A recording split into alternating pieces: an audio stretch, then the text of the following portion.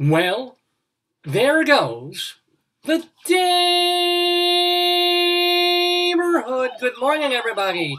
Wow, the police are enforcing the amusement and humor of this particular program. It's called Dave's Gone By. With me, Dave Lefkowitz, my darling and adorable wife, Joyce, and all the usual fun and enjoyment and beauty of a typical Dave's Gone By episode, albeit compressed. Can we call this Dave's Gone Short? Yeah, that's right. Dave's Gone Circumcised, ever so slightly, because for this week, and I will explain why, we're going to have most of the stuff that we usually do, but I'll be boogieing out of here rather than doing a 3 or 3.5 hour show. We're going to keep this one significantly under 2 hours. I'm sorry. I know this completely ruins your days. I know that suddenly you're going to have to find something to do between me and football. But, and there's an arm. There's a human sexy arm and glasses and everything. What do you... That is Joyce right there. So, here's the deal. It is our 824th episode of the program, and we're calling it Green Day. Not to be confused with a band, not to be confused with an episode that we called Green Day about a month and a half ago when Broadway lyricist Amanda Greene, who, by the way, is going to be seriously on Broadway in the spring with that musical. And Shecky Greene was on this program many years ago. Yes. We have another Green today. So, but this one, notice the spelling. Why don't you call it Shades of Green? 50 Shades of Green. Green Belt. No. Turning Green. Well, no, I think we did Turning Green or something like that. That's why we're calling this one Green Day, but Green Day with an E. It's a silent E, which is excellent. Can't we call her Greenie? Why would we call it? It's a pretty name with the Greenie. It's not easy being Greenie. You didn't check your Wi-Fi speed. You're super blurry. Well. Yeah, look. Not much I can do because I'm on the. Are you blurry? Maybe I blur this and unblur that. Maybe it'll be better now. That's better. Look. Yeah, I probably breathed. Look. There we go. Yeah, I probably just moved away from the camera for a moment. See, now I'm crystal clear. And everybody's like, now they see my full face and wrinkles and like, blur again! More blur! Yeah. Anyway, this is not about the band Blur, nor is it about the band Green Day. It is about our guest, Alexis Greene. Alexis Greene is a longtime friend and colleague of yours truly, and she has been a theater critic for bunches of years, theater journalist, and also for the past few decades, an author of books like... Now, this really... I gotta ask her about this, because here's this book, The Lion King, Pride Rock on Broadway. Notice the author, the woman who directed The Lion King, most famously and fabulously on Broadway, Julie Taymor. Okay, fine, it's Julie Taymor. Julie Taymor's not on the show today. Okay, fine. Maybe one day we'll get her. That would be nice. But, would be kind of nice that you didn't have to go all the way to this page to see, Julie Taymor with Alexis Greene. So, Alexis Greene, I don't know how much of this book she wrote. We certainly do know that she's written short biographies of people like Christopher Durang and I believe Wendy Wasserstein also. Should I send her alexisgreen.com? Yeah, check and see if that's the correct website, and please do. Because this isn't correct. That's her. That's definitely her. I'm gonna send it. Where she is advertising a book that literally just came out. She's coming on when 9:15. Yeah, I mean she's already in the waiting room, so we're announcing her and stuff. Awesome. So here she is. Well, no, again, this is not Alexis Greene herself. This is Emily Mann, her latest biography. Emily Mann, rebel artist of the American theater and now she wrote it alone, even though it was based on tons of interviews with Emily Mann. But this is Alexis Greene's new book, put out by the very estimable Applause Theater and Cinema Books, available. It's holiday time for the theater-loving person in your life if you care about Broadway and off-Broadway and also Jewish things. Even though amazingly enough, Rabbi Sol had wanted to do the interview with Alexis, but she was just, I think I'll be more comfortable with you because, there's serious topics and stuff. So maybe leave the rabbi for something else, which worked out perfectly. because the rabbi was very busy this weekend. He and I both went to the Bat Mitzvah of my cousin, Logan. Now, a lot of times we have family on the program because not only is this my way to entertain the world, it's also sort of my archive of, in a weird way, who's in my family while they're still alive, while they're a certain age. Let's capture these people who are part of my family tree. So sometimes my cousin Adam Glass comes on the show.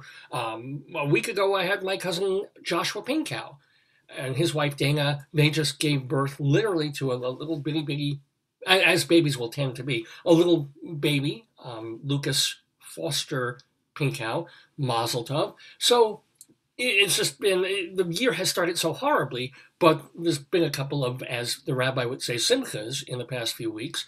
They had a baby, and now it was the bat mitzvah of Josh's sister's daughter. Josh's sister is Stephanie Shefflin. She's married to Adam Shefflin. They've been on the program, I think, on one of our New Year's broadcasts. And their kid is, well, I wouldn't say she's all grown up, although technically she is now a Jew adult in bat mitzvah terms. Went to her first bat mitzvah yesterday. Then they're having part 2 today. And this is the most beautiful thing, and this is absolutely true. This is the world we live in. Okay, so last night they had the ceremony, all the prayers, and she did a ton in Hebrew, which, considering that she didn't, it's not like she was studying Hebrew for years and learning Hebrew and the cantillations, all this. She just, she had a bunch of prayers to do and the Haftorah, which over 12 lessons in half a year. She really did. She really knocked it out. And bless her for that. God bless her for that. Probably will. But this important ceremony, the religious Jewish part of the bat mitzvah, was done last night, Friday night, traditionally, in the firehouse, because Stephanie's husband, Adam, is a volunteer firefighter. Has been for many years. So, they do it. He's got connections. He's an EMT? I thought he was an EMT. Then he's an EMT at the firehouse. So why the fire department? Why the firehouse? He's an EMT for the fire department. Then he's an EMT for the fire department. So, what do I know? but that's where they do the religious part of the ceremony. Fine. Great. It was very nice. A big old room. And then the collation was like a party itself. After services, they served coffee, and there was Italian food, and there was cookies, and oh my God, I wanted to leave a lot because I never like these things, and as much as I, am proud to be part of the family, as a certain person, I don't want to talk to them. I don't want to be there. I don't want to see anybody. I hate parties. It's also still a pandemic, so half the time when I'm not eating, I've got the mask on, and they got music playing low, just they put the radio on, but oh my God, I'm so glad that Joyce and I chose never to have children. Not because you couldn't feel a sense of great pride when Logan was up there doing her spiel, doing the Haftorah, really looking great and ladylike, and whatever that word means in 2021. But the children, it's nobody disciplines children anymore. I think every parent is now afraid to look like they're from the 1950s and from Big Mouth, Adam Glauberman's father, of just being rage-filled. Because if I were a parent, and I'm literally during the ceremony, during the speeches, because they put together this whole lovely, the rabbi did this, the whole lovely booklet of all the prayers and what family member came up when to say which speech or which prayer or sing which song. Really, really nicely, very nicely done. Through it all, you got 8 to 12-year-olds just running around, yelling, jumping on each other, piling on each other, banging on the walls through the whole thing. I'm like, if I were a parent, I'm so glad I am not a parent, because I don't care who'd be watching me. I would just pick that child up by the scruff of well, I guess this is the scruff of the neck, but the scruff near the neck, and just haul off and smack them into next week. I know this is not a politically correct thing to say. David, everybody has different. I think we're at a disadvantage because we're only children. Mm. So only children self-regulate. Like, we read, we think. Like, we're different. And I think my parental style was completely like, do what you want. I could have done whatever I wanted, and because I was the only child, my grandmother, they're like, you're the princess. I could have done anything. Well, So but I also grew up, you went to religious school, I went to religious school. It was the law. So what my parents did was let the school create the, so I think, like, it's very, why be an authoritative parent? I think, parental styles are different. People do what they want. That's fine. That's fine. I mean, if you're a little unruly, I mean, these are children. These are 8, 9, 10-year-olds. But literally, while this soul service is going on, this is how people are. This is what people. But I mean, I was an unruly kid. I was undisciplined. I was noisy, and like those children, I had boundless energy. Yeah. I didn't even know where it came. When you are that age, it doesn't matter. It doesn't matter that it's 7 o'clock at night, 8 o'clock, and you're still running around. You're crazy. You're screaming. You're hopped up on whatever. The food you're eating, and there's candies on the table. They probably have candy, so... Yeah. But still, I knew enough at occasions like this not to just be running around yelling. I might be running around a little bit, but not yelling. Well, maybe they have a lot of things to say. God, I hate children. I just hate children. It's amazing. Wow. Or I'm confirmed in my hatred of them. I don't think it's true. I think you just hate chaos. And you Yeah. want to. I don't think it has anything to do with the kids. I don't think it has anything to do necessarily with the screaming. I think you are somebody who was. We both like rules, but I think it bothers you when people don't follow the rules, right? So, like, yes. when people don't use the turn signal, you go crazy. Sure. When somebody's in a line and they have 10 items and it's for 8 items. Yes! So it's more about, like, you're like, and also I think, like, you're a performer, so you want them to give attention to I think it's actually this. That too. Because you feel like they're performing, doing performance, the Bat Mitzvah and the Rabbi.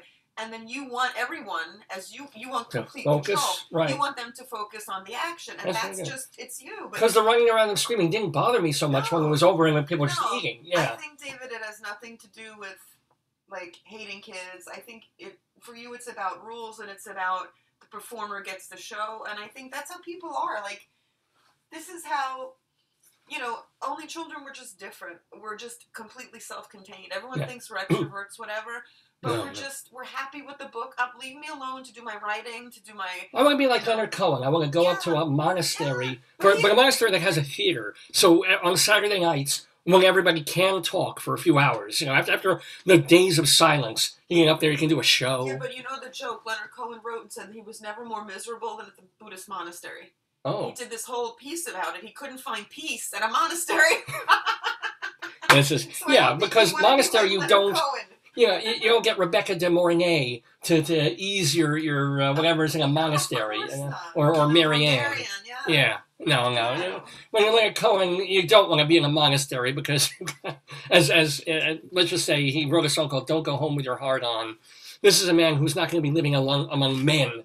No, he said he just couldn't. He couldn't quiet himself. But I think for you, it's nothing to do with. It's just you like this is you like order. It's like to use your turn signal. If someone's performing, you have to focus. If that's you, it's just order. You like order. I do. And order. Let me give you the order of the show. If you have those 2 items and you have 10, give them to the person behind you. Yes. Or do 2 orders. Go on. Yes. Or apologize profusely to everyone. I'm so sorry. Yes. I thought I'd have 8. I got Here's it from 10. my sainted grandfather who needed this. Needed these Cheetos. Yeah. So, but since I like rules and order, it's not Robert's rules of order, it's Dave's. The order of this program, Dave's Gone By, this episode of Dave's Gone By, we're going to start with an interview with, as we said, Alexis Greene, the author of this brand new book. Plus, after that, we will do some Greeley Crimes Old Times. We will have a My Sick Mind segment where I've made up some jokes about the Travis Scott concert. Yes, it's a travesty. And we'll have, speaking of horrible things, Colorado Limerick of the Damned, where we go to Sterling, Colorado. And then Rabbi Sol Solomon, he was up all night editing this down. He was at the Bat Mitzvah with me. Whoa. last night at the fire. Oh, that was the thing I was going to say. They had all this stuff at the firehouse, and then today we're going to the temple. We're going to a synagogue in Oceanside. And that's where the party is. So the ceremony was at a firehouse. The party is at the temple. And, if you think the pandemic has mixed the world up, I don't know. Anyway, but Rabbi Sol brought a tape recorder to the Bat Mitzvah. And we're not going to make you sit through the service or any of that. But he spoke to a lot of the people who were there, kind of tumbled with them, as Catskill rabbis would. We're going to play that at the end of the show, just for all of you. But before that begins, let us admit our guest into the Daverhood. She is the author of several books. She's just logging in as we speak. Yeah, Alexis Greene joining us in the Daverhood. Let me get my questions ready. I'll remind you that Alexis used to write for Theater Week, for which I used to write as well. She's written the book Lucille Lortel, Queen of Off-Broadway, and short biographies of people like Christopher Durang, and I should call you Dr. Greene because you actually have a doctorate from City University of New York in theater. Yay. She has taught drama criticism at NYU and Marymount Manhattan College. I didn't even know NYU had drama criticism classes. Should have taken them. But Alexis Greene, I'm going to ask you to unmute your microphone and then say hello to all of us, and then we will chat. So just do the unmutey thing. I know you're looking for it. Excuse me. You can ask her to unmute. I just did, yeah. I'm now unmuted. Yes, you are indeed. Welcome to you, Alexis. How are you? I am fine, David, and it's wonderful to be here this morning. Good morning. Good morning to you too. Now, where you live in this beautiful area, right? You're not in Manhattan right now. Where are you? Or you go up to upstate, or you have a? No, I'm in Manhattan on the Upper West Side. Oh my gosh! So, how has the pandemic been for you in terms of just life and also being a published writer? Well, actually, in 2020, when it all began, it allowed me to, concentrate and write and finish the book, Emily Mann, Rebel Artist of the American Theater. And so I didn't mind the isolation because I had a project. Did you finish the book quicker than some of your other books because you weren't going to the theater, you weren't going to concerts, you weren't traveling? You could just work, or basically same amount of time. Well, I got to tell you, I started writing this biography in 2014. Whoa. Okay. All right.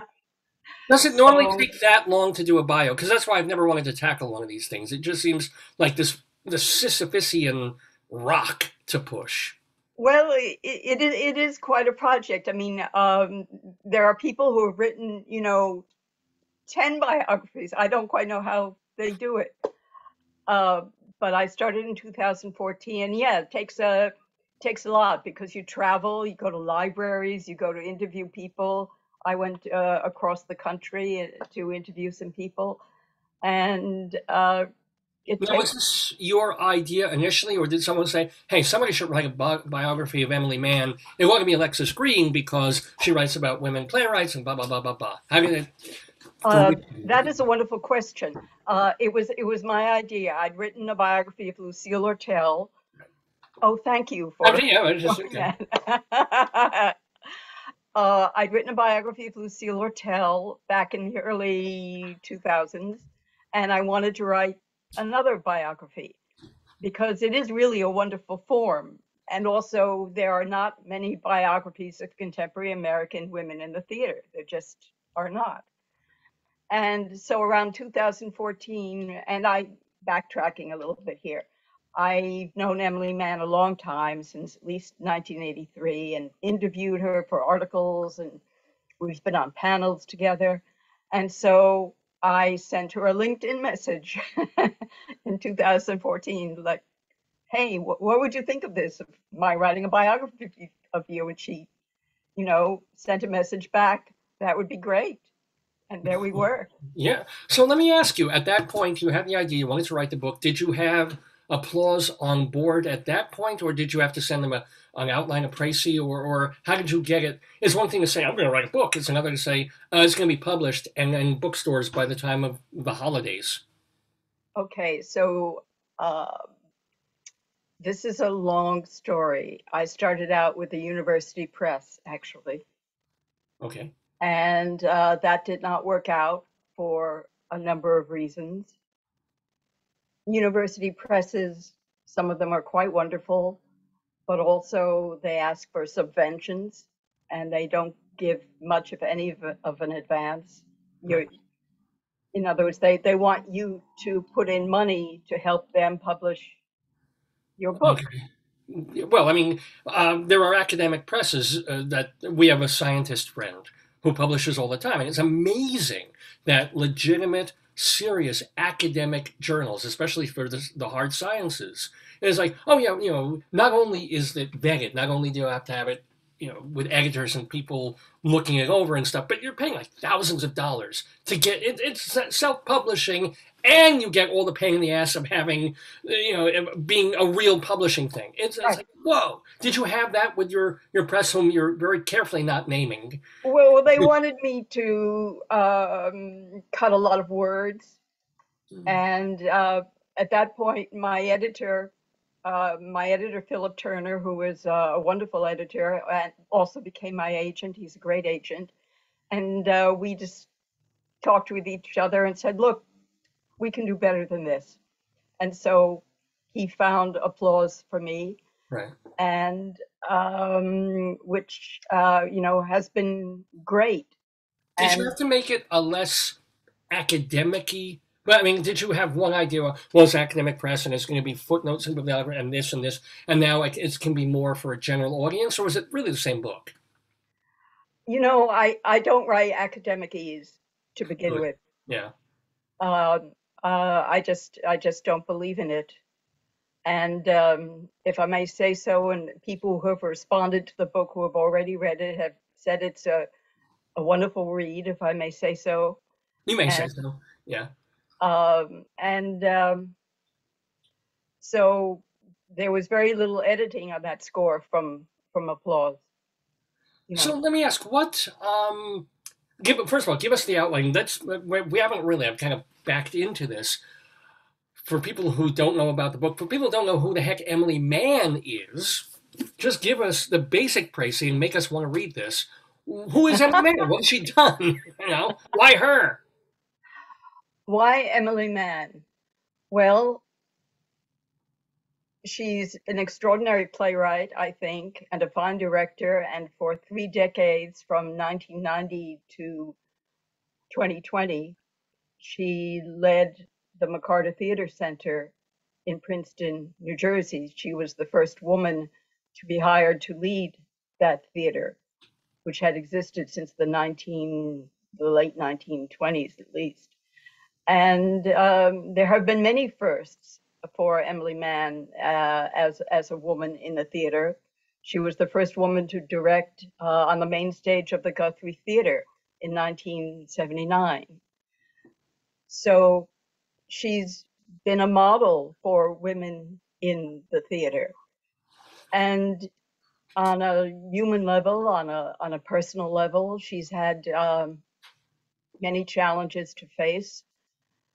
She's had multiple sclerosis, which she has dealt with for a long time. But as she says, and I quote her toward the end of the book, that's really just one more thread in the weave now. It's been in remission for decades. She was sexually assaulted. So there are many aspects to Emily Mann. She is an extraordinary artist of the theater, I believe. And she is also a woman whose life I hoped I portrayed in a way that will attract, readers to her life and to what her goes, to what women have to deal with, not only in the arts, but in general American culture. We should say that one of her plays, excuse me, is the Broadway hit Having Our Say. Yes. About the Delaney sisters, the two African American sisters, and some of her other works that people might know are. I think Execution of Justice, people might know, possibly on the West Coast in San Francisco, because it's based on the trial of the gentleman who murdered Harvey Milk and Mayor Moscone of San Francisco. And actually, at the moment, there is an off-Broadway company here in New York City called Playhouse Creatures Theater Company that is devoting its entire 2021-2022 season to a retrospective of Emily's plays. And at the moment, they're screening a virtual presentation of Execution of Justice. Now, I also want to ask a question in terms of you're kind of friends, I would say, with Emily Mann, right, at this point, certainly, and a respectful biographical friend. When you say, okay, I'm writing this book, does she get to read the entire thing before it's published? Does she have any say of being able to say, take this out, or are you like, love you, thanks, it won't be a book without you, Emily, but my book. She did not. I did give her manuscript to read before it went to be published, but she did not have final approval. Right.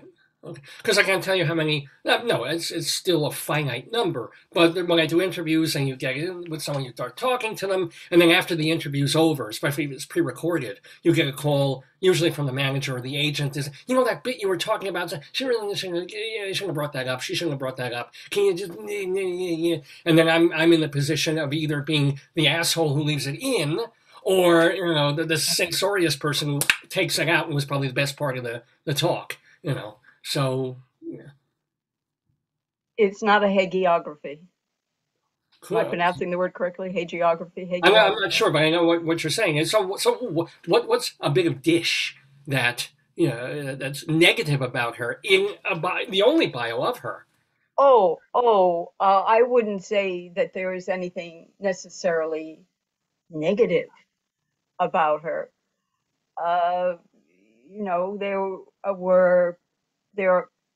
People are people, and sometimes they behave better at certain times than at other times. And so, some of those times are in there. What does she see as her greatest achievement? What does she say is her greatest achievement? What does Emily Mann say is her own? Because it may not jibe with your idea or with the world's idea. Oh, well, she had a show on Broadway. Boom. Or she ran the McCarter for... that's an interesting question, and she has never expressed that to me. Maybe she's expressed what she thinks her greatest achievement is to others. At one point in the book, I do quote her saying to me that what she may be most remembered for is her plays. Because to some extent, that's the nature of theater, Now, have you ever did you ever try to write a play, Alexis? Yeah, when I was about 10 years old. Do you remember what it was about and what it was? And I don't, actually. But, I'd have to go back and think about that and get back to you. But you entered theater, at least the realm, professionally in a journalism capacity, a critic, a writer, an interviewer. No, I whatever that play was back when I was 10 years old, I don't think it was, I think we put it on in school. I went to the Dalton School at the time, and whatever happened, it was not the biggest shit in the world, and I decided to be an actor instead. Did you? I started out as an actor. Did you go to university? I know you have a doctorate in theater for it, but were your doctorate at that point wasn't for performance, was it? No. Oh, no. No. And I went for my doctorate when I was in my 30s. So where did you go for undergrad work and what did you Vassar major? College. Yeah, where? Vassar College. Vassar, oh, Dalton Vassar. Woo! Yeah. Alexis Greene, my Dr. Greene in. So do you feel on some level, not in terms of like white privilege or anything, but do you feel that you had a privileged upbringing in terms of being able to go to these Tony kinds of schools? Or are they overrated? When you ask if it's a privileged upbringing, are you using privileged in a positive or a negative sense? Both. Either one. Well, I mean, well, positive in the sense of, it gave you a leg up. And like my wife has, went to Columbia University, and that gives her a bit more street cred than she has from even the place that she got her doctorate, right? Because, oh, Ivy League, Columbia, you say the word. It's like someone goes to Harvard or Yale, there's a thing attached. So you say Dalton or you say Vassar, and I mean, it's Wendy Wasserstein land. Is it? Wasserstein, she went to Wellesley, I believe, or Mount Oh, I'm Holyoke, saying I that. forget which. Um, you know, they were good schools. I had a fine education at Dalton, and a good education at Vassar. I think Vassar is probably now a stronger school than when I went there. It's co-ed. There are more people of color there. It was a fairly white school, when I was going. Uh, I was no, wondering where you were going with that, with questioning the word privilege. Now I understand because you were thinking, oh, is he saying about this kind of? Yeah, okay. So because one of the things that you point out for Emily Mann was that she had to get out of the whole white enclave thing, and when she got to Chicago, from it was Massachusetts, the family went to Chicago. She suddenly felt she could breathe. One of the reasons being she was going to college with 20% black and people from other places rather than like 5% or 2% or tokens, as it were. Was that an awakening for you when you came out of this sort of enclave thing and went into the world of New York and New York theater? um, I've always thought of theater as a very supportive family. That was one of the things I loved about it, and still do love about it. And it was not as diverse then when I was trying to be an actor as it certainly is now, but it did open a world of very, very different people Right. than those I had grown up with or gone to school with. No question about that. What was your career trajectory at that point? So you got out of college, and it's not like you suddenly got, I came to New York yeah. and I, you know, went to auditions. I read backstage. You know, Were you in any off Broadway shows? yeah. Like, Um, I was in an off-Broadway, a couple of off-Broadway productions, and an off-Broadway production at the Roundabout when the Roundabout was still in the basement of the supermarket over in on the West. 17th Street, was it? Or, yeah. I was the artistic director. What show was it? Uh, his wife had written, or he and his wife had written an adaptation of Oedipus Rex set in the Caribbean.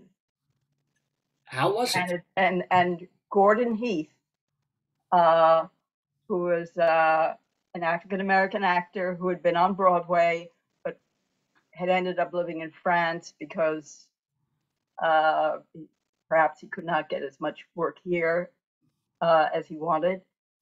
He was Oedipus Oh my! And you were Ismene. Oh, whoa! So that's a pretty good gig, but it didn't. You at some point you had to figure, I need to have an income. I need to have a different life than this. Yeah, people would say to me, well, I just couldn't get cast enough, you know, and as 97% of actors cannot. Yes. Okay. right. And so and people would say to me that I was kind of a character ingenue or a character actress, and I just had to, you know, sort of grow older and grow into my face. And I'm sorry, I can't wait that long. So Well, was that a big I went back to school for to get into the academics? Well, I started writing in local newspapers, and then I went back to school to get a master's in theater and ultimately a PhD. Now, what were the focuses of that? Because theater is a very broad term. So, was it in dramatic literature, criticism, in set building? What were your concentrations? My dissertation was on off-Broadway theater during the 60s in New York Whoa. City. Yeah. Wow, okay, that's a pretty great, and that's probably, I mean, you can go read that still if you go to like the Library of Congress. Oh, people, believe it or not, people still, you know, you can download dissertations these days from the internet, and people still download that dissertation. And they cite it, I'm sure, in their... I hope so. Now, I want to also, I held up this book before. You also worked, can you see it? Yes, I see it. And this pissed me off, I have to say, a little bit. I don't know if I wonder if you had whatever about future printings or something. Because The Lion King. Ooh, Pride Rock on Broadway. Look who wrote it. Oh, Julie Taymor. Julie Taymor. Wow, she's a busy person. It's amazing she took all this time to write a book. Let me just find out a little bit more. Oh yeah. Oh yeah. Look at this. Yeah. Julie Taymor. Oh, when the looks of the dream. Did that, when you saw the cover of this, were you like, you know, I'm not a ghostwriter. I kind of belong on the damn cover. Yeah, I had a lawyer friend talk with them to get my name on the book. Yeah. So, you know, but that's water under the bridge. Well, let me ask you though, in a book like that, where it is a collaboration, because this one, obviously, you couldn't have done this book without chatting with Emily Mann for, you know, hours and hours on tape and stuff, and then people she knew and doing all the research. With this book, sure, it's also a collaboration. How much was you and how much was Taymor? You know, it's a lot of it was me, but of course they let me sit in on rehearsals. I do remember, you know, interviewing Julie at her home quite a bit.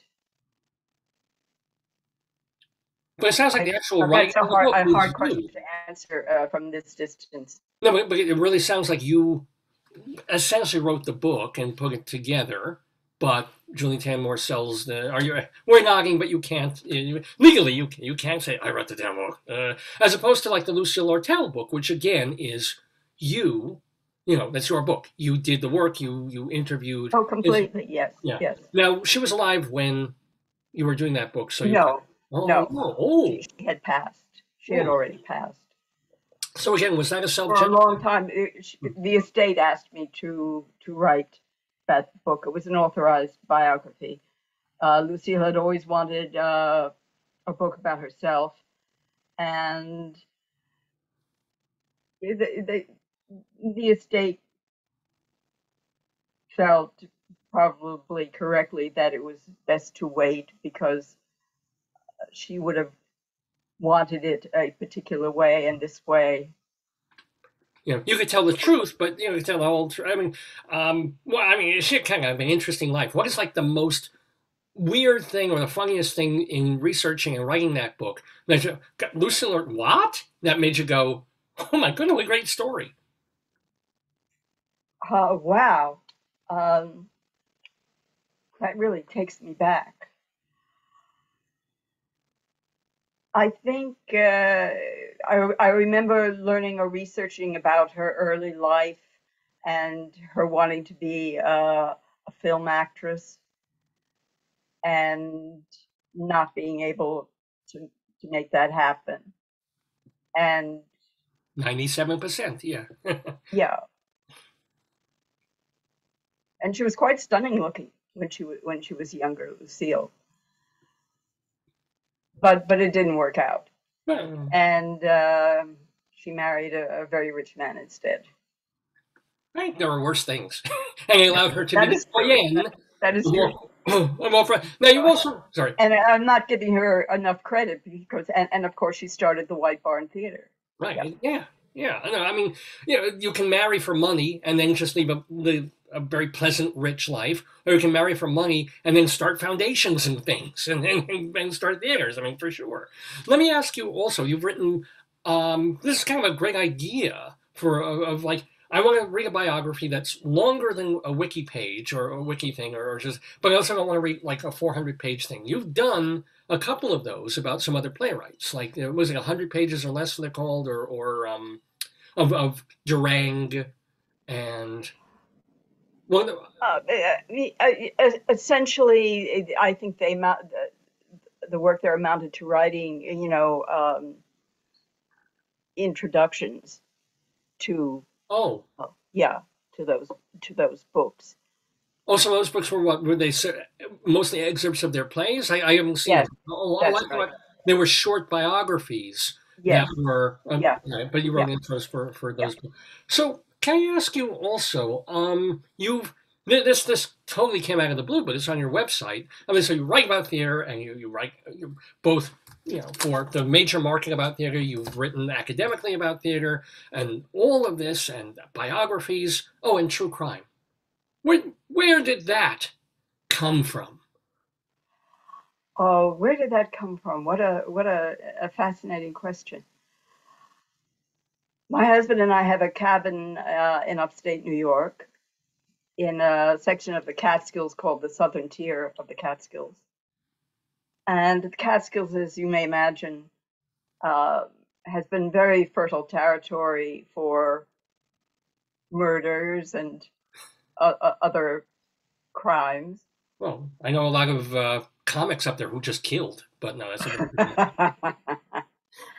And I discovered a story about a woman named Bessie Wheeler who may or may not have committed suicide. Perhaps she was shot in 1910. She was a domestic and she became pregnant, probably by a young man in the household where she cleaned and, did the laundry and took care of things.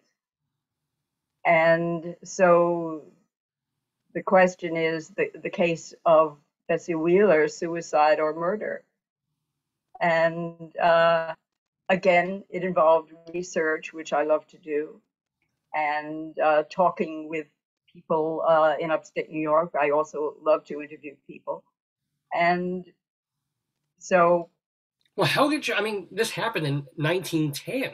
It's not Yes. like you could have had witnesses, or I mean, you must. Well, have there were witnesses, but but there was an inquest, and there are, transcripts of an inquest, and there are, local newspaper reporters who covered it. Wow. And I also visited the house where this took place. And the man who owns the house now welcomed, he didn't know about this history. Oh my goodness. Now they have to disclose when something like that happens. You can't sell a house if some horrible event happened there. The real estate agent has to say so. This was a long time It was ago. 1910, yeah. And what is the name of that book, by the way? What is the name of the true crime book? Is it Bessie Wheeler or what? The story is called The Case of Bessie Wheeler, Suicide or Murder. And it of itself is not long enough for a book. So I'm trying to write a couple of more stories to go with it. Is that your next major project, or are you mulling another biography, or what? I think that's my next major project. Yes. We have the inside scoop here on Dave's Gone By. We're talking with Alexis Greene. We have just a couple more minutes with you, but I do have a couple more questions for you. You have seen the sea change, not just in arts journalism, but in journalism in particular, and you've been a theater critic. You used to write for Theater Week a lot. What do you feel about the quote-unquote democratization of theater criticism from like these ivory tower people at the major dailies and the occasional John Simon weekly to like go on the internet and read everybody's review of Jagged Little Pill? That's a hard question to answer. I think, unfortunately, what has happened with the reduction of newspapers, for instance, and magazines, that there are fewer calls for the sort of theater review that I used to write, that appears in the New York Times, or, for instance, that Chris Jones writes for the Chicago Tribune and the New York Daily News.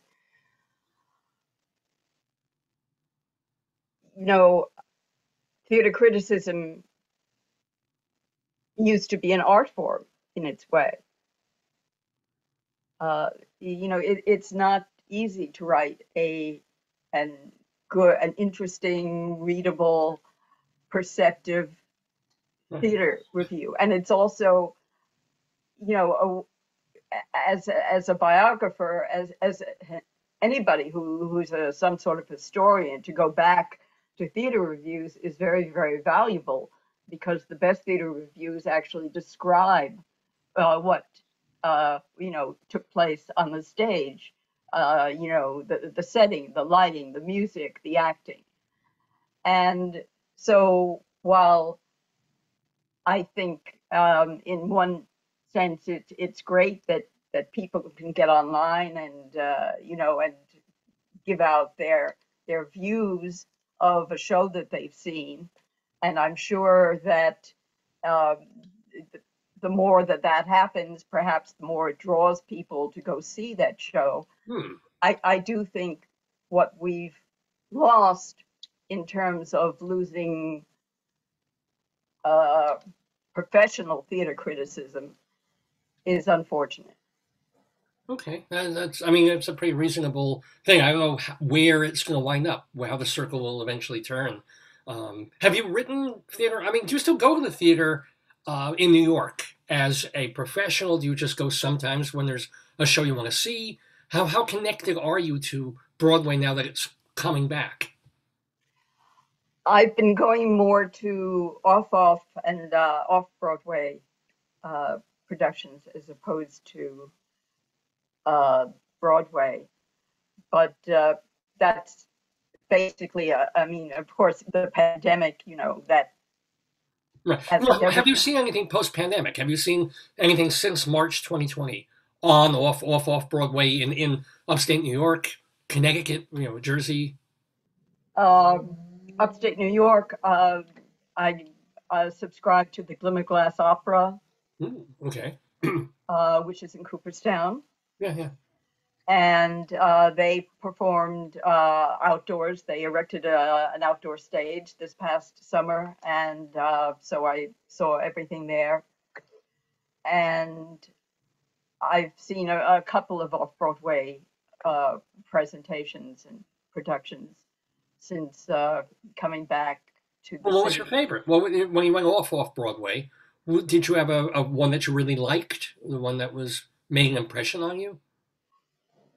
Well, these were very short-lived. Yeah, I saw something called Statue Fest, which is a series of short monologues about women who should be on pedestals. Okay. Who are not, written about very much, and. Well, I could see that would attract you as a theme. Was it good? Yeah. Okay. And it was very nice. It was at a small, in a small house off Broadway, and everybody was wearing a mask, which was a little strange. But it was good to be with a group of people again. Right. Now let me ask you. I want to remind people one more time. that we're talking with Alexis Greene, the author of several books about the theater, including Lucille Lortel book and the Lion King, the name should be right here, with the Julie Taymor book, and of course this brand new one, just in time for Thanksgiving, just in time for the holiday giving season, ladies and gentlemen. And since it's from Applause Theater and Cinema Books, you can get it in all the places that you get books, from the Drama Bookshop right on to Amazon. And also there's more about it, and more about Alexis Greene at your own website, which is alexisgreene.com, and there's the E on the end of it, Greene. So it's alexisgreene.com. So if you want to find out more about Alexis and also getting her new book and some of her old books, please do go there. Alexis, last question for you. Do you have a favorite play or production of all time? Favorite play or production of all time? What a wonderful question. This really dates me. One of the first productions I ever saw was a revival of Peter Pan, believe it or not. I believe it. With Mary Martin. And I think it was at the City Center. I'm not sure about that. And I loved it. Cyril Richard, especially. He was just amazing. Well, he's no Christopher Walken, but he'll do his book. And I'll bet that stayed with you. It was, Peter Pan's a pretty magical piece of work, and it's Did you ever see Mabel Mind's Peter and Wendy? That was magnificent. If you ever, I don't think I never saw that. No. Oh, that was something, because it takes Peter Pan, keeps it in context, but then pulls it into a whole different. It was a masterpiece, and unfortunately, I don't think we'll ever see that again. Maybe it's at the library. Since you're a research person, I'll bet they're recording it at the Performing Arts. Well, Alexis, you look great, you sound great, and you're obviously writing great. Everybody get a copy of Emily. I just did a Joe Franklin move right there. Everybody get a copy of Rebel Artist of the American Theater, Emily Mann, from Alexis Greene. Stay well, stay writing, stay thinking, stay criminal if you're going to be dwelling on that true crime stuff. Alexis, thank you so much. Thank you, David. This has been great. Okay. Have a great one. I'm going to let you go, and thank you for being in the Daverhood. Bye. Thank you. Bye-bye. Alexis Greene, everybody. Oh, so happy and quite honored to have Alexis as a friend and colleague, and now a friend of the Daverhood. That's a great way for me to segue into letting you know who and what the friends of the Daverhood are. It simply means that people who've been on this program in months or years past, we consider them like friends. We consider them family, and we like to keep tabs on them, let you know what they're up to. So we'll let you know if writes another book, right? And we'll let you know if she ends up putting those true crime things together into, I'm sorry, I'm just trying to get my iTunes going here. Sorry. To get the music up for Friends of the Daverhood. There we go.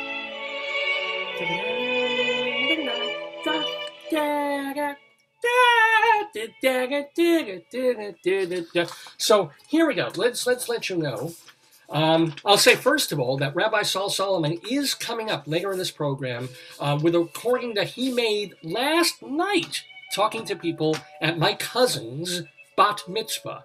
You don't want to miss that. You're going to love it. But Rabbi Sol has been on this program from our very first episode back in October of 2002. If you want to find out more about him, go to his website, shalomdammit.com. And we're very excited. Next week, we're going to debut the promo trailer for Shalom Dammit, An Evening with Rabbi Sol Solomon. That is the one-person, two-man show, because there's a piano accompanist, that he did all the way back almost a decade ago.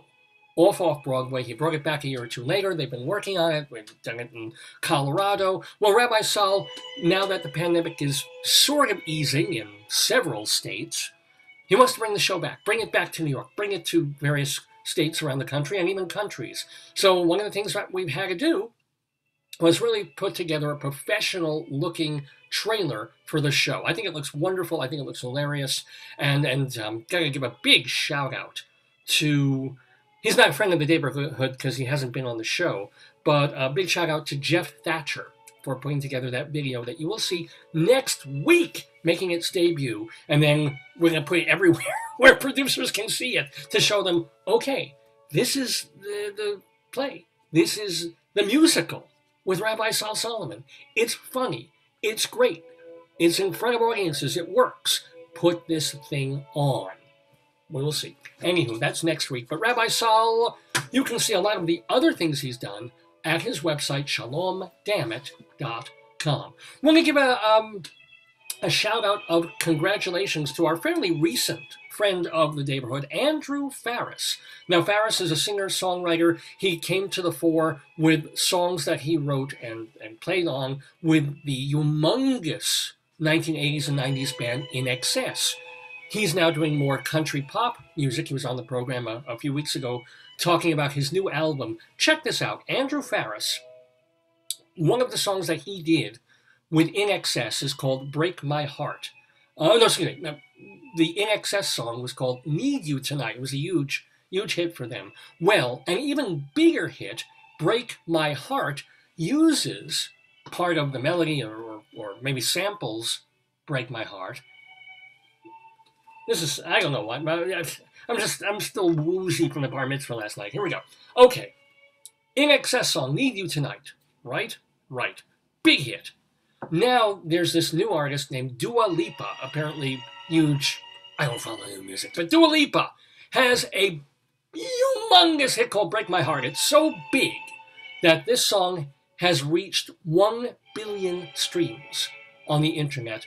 And Andrew Farris kind of gets, I guess he gets a little cut of that, but also some credit of that because he's on that old In Excess song that Break My Heart quotes from. So congratulations. Whew, that was a long way around that, to Andrew Farris. Also, want to let you know that Trav SD, get it? Travesty, Trav SD, tonight is doing the Pilgrim's Progress as part of the Gotham Storytelling Festival that is at the Crane Theater over on East 4th Street, speaking of off-Broadway.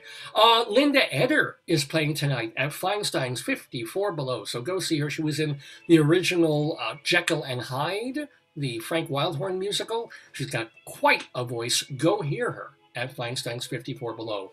And speaking of a voice and legs, well, dancing legs, Donna McKechnie, who is in a chorus line, friend of the Daverhood, playing tonight at the Green Room 42. Donna McKechnie, Broadway legend. And musical legend Tony Orlando. He is, if you don't want to go into New York City, at the Suffolk Theater. I believe that's in Patchogue. I believe it is. The Suffolk Theater, Tony Orlando. Go see him tonight, if it dawns on you. little dawn joke there. Okay. What else is happening this week? On Monday, Tova Feldshuh will be in conversation live at the Lortel, just talking about Lucille Lortel. So go to live@thelortel.com on Monday night to see the wonderful Tova Feldshuh. On Tuesday, Karen Grassley of Little House on the Prairie fame, her memoir comes out. It's called Bright Lights, Prairie Dust. It's from She Writes Press, and you can get it on Amazon, Barnes & Noble, all the usual places. Bright Lights, Prairie Dust. And the only thing that ticks me off about this is I'll bet she'll tell all these stories and real-life things about her life and life on Little House on the Prairie that when she was on our program like 15 years ago, maybe and go could all these things and suddenly you have to read the bio 15 years later. Oh, that happened. Oh, Michael Landon was like, all right, fine. I gotta go back and listen to the interview. Anywho, who else? Karen Mason is having her birthday bash on Tuesday night. That is at Feinstein's 54 Below. We're trying to get her back on the program in late November or December because she's going to be doing some gigs in New York in a couple of weeks. We'll see. Fingers crossed. Mrs. Warren's Profession, that is being done by the Gingold Theater Group, and it's playing now through November 20th, featuring our friends Karen Ziemba, love her, and Robert Cuccioli, both of them. Well, I love him too. I mean, they're both great guests on the show. Mrs. Warren's Profession, the George Bernard Shaw play at Gingold Theater Group.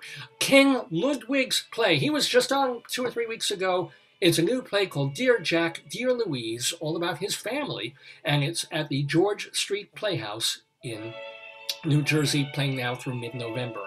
Also playing now through mid-November, the comedy Fairy Cakes at the Greenwich House Theater off-Broadway with Julie Halston in it. If you're making later plans for that, it was going to be running through January. The reviews were mez-a-mez, so they're closing it a bit earlier than they had wanted to, but you still have 2 more weeks to catch. Is it 2 more weeks? Well, a week and a half to catch Dear Jack, Dear Louise at the to catch Fairy Cakes at the Greenwich House Theater. Han, you walked in for this incredibly important moment. Can you make some noise? I cannot. I'm doing a webinar in German. I can't. I can't. I got a German webinar. Oh, wait, use your foot. Step on the thing again there. Guess what? We have an alert. Oh, no. It's an Austin Pendleton alert. Oh!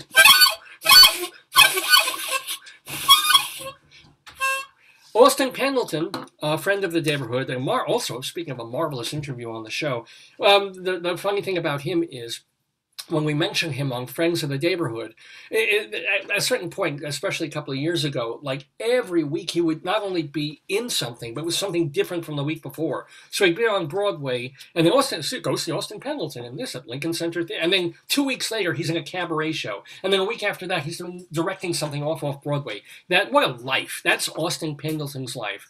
Well, Austin Pendleton is in a play called The Dark Outside, being done at Theater for the New City over on First Avenue. Again, speaking of off-Broadway, Austin Pendleton, so our big shout-out to him. Want to let you also know that Sidney Meyer, who does all the booking for Don't Tell Mama, this is kind of the cool thing that he does, rather than the hubris of saying, well, I booked this club, I should just be performing there. He goes and he performs his comedy and songs at Pangea, a whole different club that's over on 2nd Avenue and 11th Street. And he does that once a week on Monday nights now through the end of November. In fact, I think he was doing it in October and they've extended. So yay for Sidney Meyer. Want to let you know that Eric Comstock and Barbara Fasano, as you all know by now, on Saturday nights, they are live doing their music at Birdland Saturday night. See them tonight. See them every Saturday night at Birdland through the end of November, at least. I'm sure they're going into the holidays. Gabriel Barry, our director friend, he is directing Turtle on a Fence Post, a new play at Theater 555. That's all the way on 42nd Street by like 11th or 12th Avenue, playing now through the beginning of the year. Ray Bachur, the actor, is now a co-producer of a play called A Sherlock Carol that's being done at New World Stages, and that's playing through early Jan. Let's see, what else? Playing through mid-January on Broadway. We talked about the Roundabout Theater before. Roundabout is doing a show at the American Airlines Theater, that is their Broadway house. It's called Trouble in Mind, and keep in mind that LaChanze is in it. And she's been a wonderful friend of the Daverhood, too. So go see her. Go see Dakin Matthews in Waitress on Broadway at the Barrymore Theater. J.O. Sanders in Girl from the North Country at the Belasco Theater. Off-Broadway, this got some good reviews at the Soho Playhouse, which Darren Lee Cole runs. He co-wrote and co-directs a new immersive play called Tammany Hall that they are doing there about politics and, the 20s and 30s era of New York. I think that's when Tammany was. Anyway, go see it. It's playing now for an open run at the Soho Playhouse on Van Dam Street. Jim Caruso's Cast Party every Monday night at Birdland. Go to birdlandjazz.com for their website. StageBuddy.com for my great, wonderful friend Evan Seplow. He founded StageBuddy.com as a way for people to find out when and where theater and nightclubs and comedy and stuff to do in New York is playing. Now that people are doing stuff in New York, you've got to check out StageBuddy.com. Dr. Demento still doing Dr. Demento shows at his website, Dr. Demento, drdemento.com. Bob Cudmore, podcasting about upstate New York history at bobcudmore.com. SoundsOfBroadway.com. SoundsOfBroadway.com is a website that Stuart Brown founded to play theater music 24/7. SoundsOfBroadway.com. And by the way, Off Broadway, the first show that reopened after the pandemic, and the show that has been running since the 1980s, more than 13,000 performances, is Perfect Crime, which has featured, since the very beginning, Catherine Russell, who I think she owns one of the theaters in that building now. And so, my God, it's been like, apart from the year off for the pandemic, it should be 33, 34 years that show has been running in New York. Perfect Crime. And so, we will have a little bit of a perfect segue for Greeley Crimes Old Times, but those, my friends, are the friends of the Daverhood.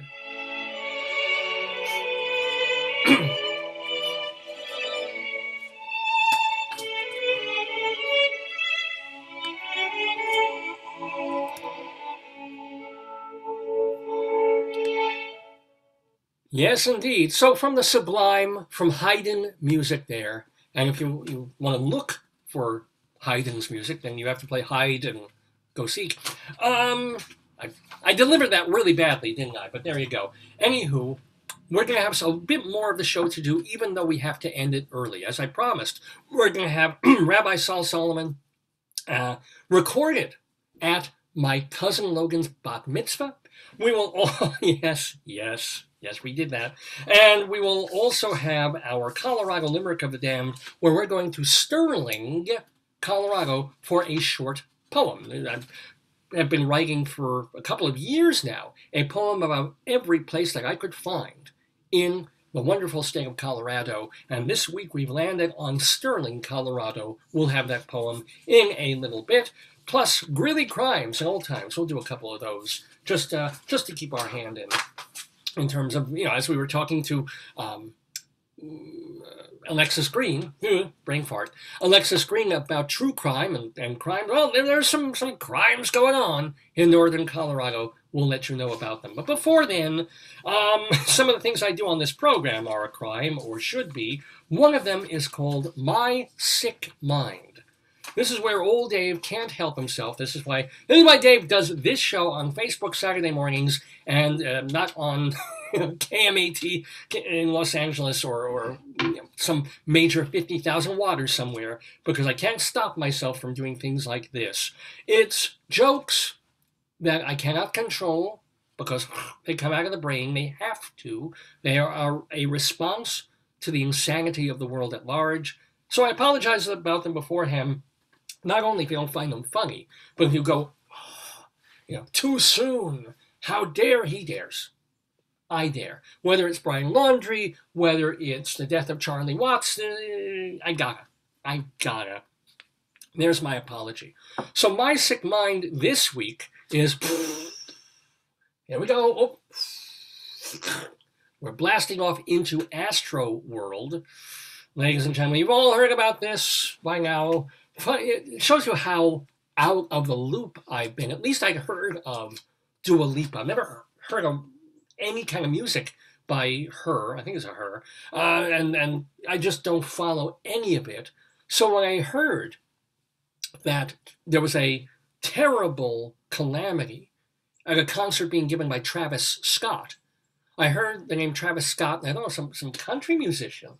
They must say like a Grand Ole Opry problem. And then I saw, no, Travis Scott is not. He's a young, very cut black fellow, good-looking a rapper.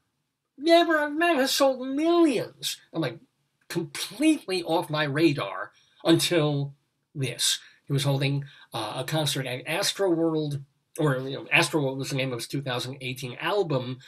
He's been doing a concert tour called Astro World. Had 50,000 people coming to see him, to celebrate, going to concerts after the pandemic, see this big star, Travis Scott, and, he works the crowd up, and they want to get closer and closer and closer to the stage, and we all know what happened. The 9th crushed person died yesterday or 2 days ago. So 9 casualties. And of course, the finger pointing everywhere. It's like, Because how could Travis Scott continue with the concert when he saw ambulances trying to get through the... How could he know and how could he not see? And Travis Scott said, I didn't know. He went to party at Dave & Buster's after the concert. Because, well, people fainted. That happens at concerts all the time. You know, nothing to him. So he's pointing the finger. Live Nation is being mum, but people are pointing at them. And how do you hold concerts after so many concerts over the years have things like this happen, right? Who remember the Who concert 50 years ago with kids getting crushed? If you read the Keith Richards Rolling Stone book, Life, that he wrote, one of the things that nobody talks about is there's a chapter there about what the craziness in 1964 and 5, and people were falling and dive bombing, and there were casualties at Rolling Stones concerts when the girls were getting so incredibly hopped up and crazy. So this is not new. And crowd control is not, I guess considering January 6th, crowd control is still something we haven't managed to master. We can put William Shatner on the actual fucking space, right? Well, not the moon yet, but we can get him into outer space, but we can't do crowd control at a concert. And a 50,000 people concert for sure. But then people are blaming Travis Scott again because he has a history of telling people like Lollapalooza, go storm the barricades. Come on, everybody, if you don't have a ticket. Well, they did that at Woodstock. And one or two people died at Woodstock. A couple of people gave birth. It was a mellow thing. And yeah, after a certain point, there were so many people who said, come on in. Woodstock, it worked out fine. Travis Scott, not so much. So anyway, everybody's pointing, everybody's saying, this is this person's fault and that person's fault, like the armorer in the Alec Baldwin thing.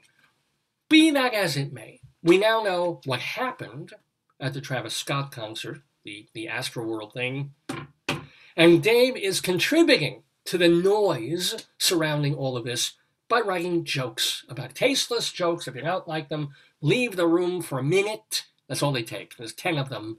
Here are the 10 Travis Scott jokes of my sick mind. My sick, my sick, my sick, my sick, my sick mind.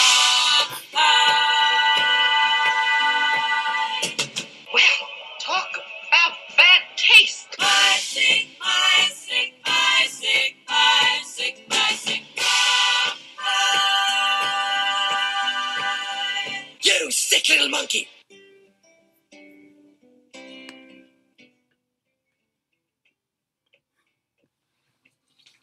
And I should mention that it helps if you know Travis Scott's music and album titles, because most of these are taken from those. That kind of makes it a little funnier, I hope.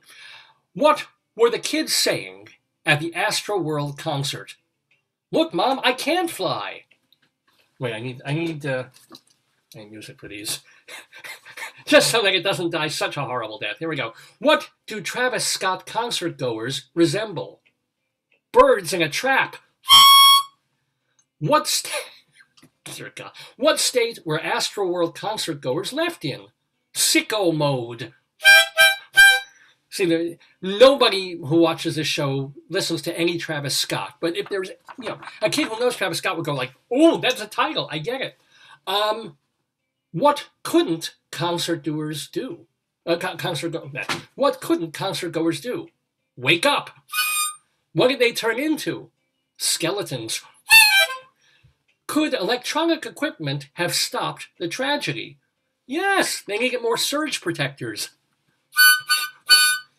What's the best place to stand at a Travis Scott concert? Way back. Is every Travis Scott concert a success? No, but he's had many smashes. And finally, not a moment too soon, were fans disappointed when he cut the concert short? Disappointed? They were crushed. And that, my friends, dear God, is my sick mind.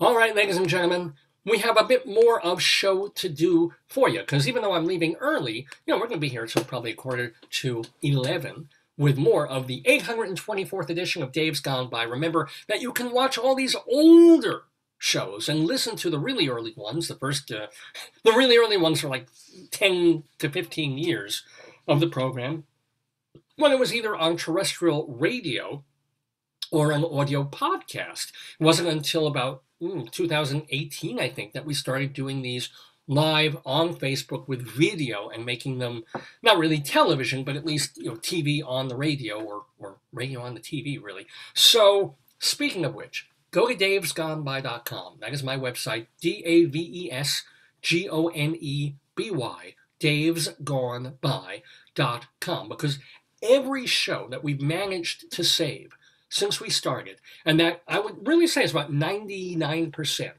of our programs. Some of them had technical difficulties. There's a couple that are not in the best audio shape, but really for the most part, there are years and thousands, literally thousands of hours of Dave's Gone By entertainment, Dave-ertainment, if you will.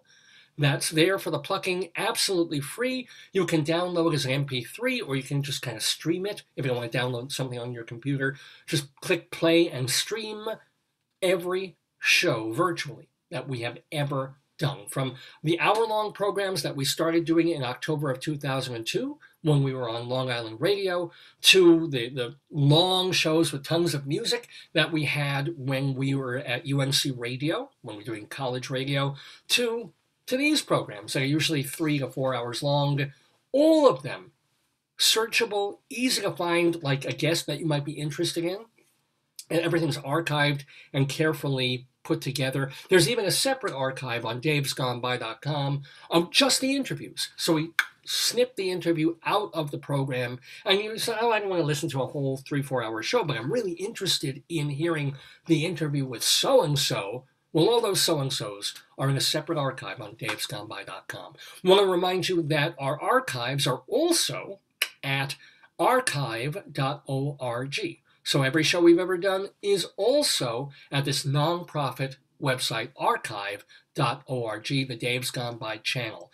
Our audio archives are at castbox.fm as well. So if you're really a person who wants ease in terms of just listening, of the audio only, of being able to do a podcast, this is a podcast channel, castbox.fm. So every show we've done, if you just care about audio only, castbox.fm might be a place that you would try. We have a YouTube channel called Dave's Gone By, where we put as much stuff as we can up there too. Some of it, as we always say, got blanked out by copyright rules, especially back when we were doing recorded music and things like that. Now we don't have so much trouble. YouTube lets us do what we do. But go to the Dave's Gone By YouTube channel, and also, and I checked it out, it really was running this past Tuesday, every Tuesday night. If you are on Nassau County, Long Island, go to Cablevision Channel 20 if you have Altice cable. If anybody still has cable TV, Altice Channel 20, Tuesday nights, 9:30 Eastern Time, a 1-hour excerpt from a random episode of Dave's Gone By. And it's where, I look on this little Mac computer that I do the show on. I look very clear and very good. I see myself on like a bigger TV screen. I'm like, holy crap, I should save this in higher quality. But, I can't take up 8 gigabytes and store this stuff every week. So it's not the best quality. It's not the best place to watch Dave's Gone By. That would be davesgoneby.com. But hey, if you happen to be flipping through channels and you just want a random hour-long bit of Daveness, Tuesdays, 9:30 p.m. Eastern Time, Channel 20 on Altice Cable. And by the way, I didn't mention, of course, on Facebook itself, you have to be a Facebook member, but once you are, you can scroll down the Dave's Gone By page and watch the last couple of years of shows here too. You just click them, they're right there. It takes a while to load up if you keep going and going on Facebook, but they're there. Anyway, that's all different ways just to watch the show, to be part of the show. If you want to get in touch with me, Dave's Gone By at AOL radio.com is the way to do it. And check my Twitter feed, Radio Dave 2. And maybe I'll get a new phone for the holidays, in which case I will start doing some Instagram. And for no particular reason, you'll see Dave's gone by there as well. I mean, or information about the show. Anywho, whew. Let's go on with a bit more of the program before I've got to scoot out of here and get to Bat Mitzvah Part 2. And as we said, we'll end the show with Rabbi Sol talking to people at Bat Mitzvah Part 1. But before then, let's get a little bit criminal with a couple of stories from Greeley Crimes. Actually, I need a little bit of a better noisemaker for this. Let me get a couple of the usuals. This will help. We call it Greeley Crimes and Old Times.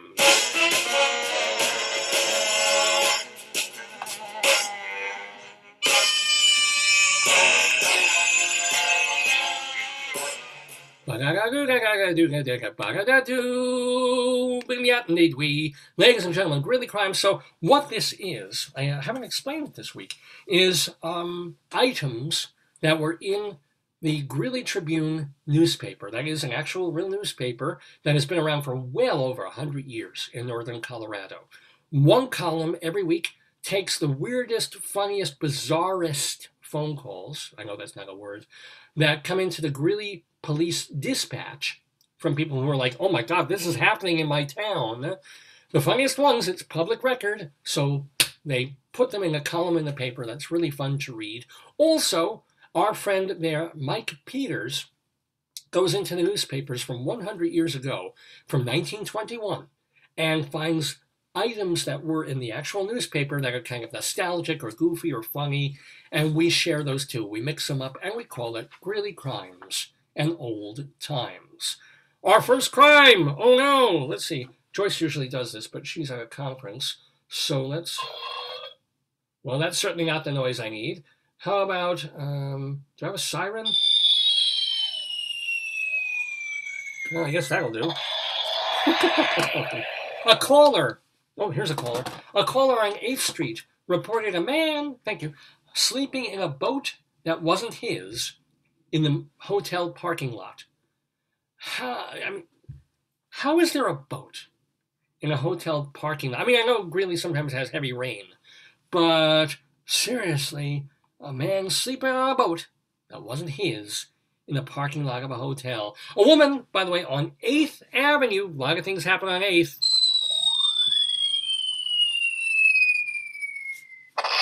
Thank you. The woman said she left her phone at the McDonald's drinking fountain and someone stole it. The thing that surprises me here is McDonald's has a water fountain? And I wonder... If they do, has McDonald's found a way to put empty calories in the water? That's the real question there about that one. Thank you.